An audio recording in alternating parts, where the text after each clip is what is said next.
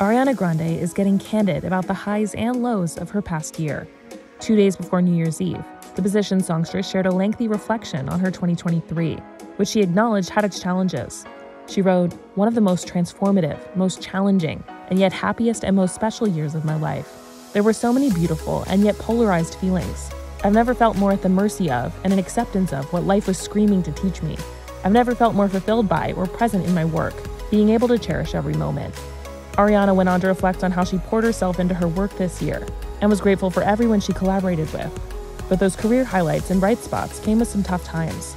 She wrote, "I have never felt more pride or joy or love, while simultaneously feeling so deeply misunderstood by people who don't know me, who piece together whispers and make what they want out of me and their assumptions of my life. I have learned how much more important one of those things is than the other.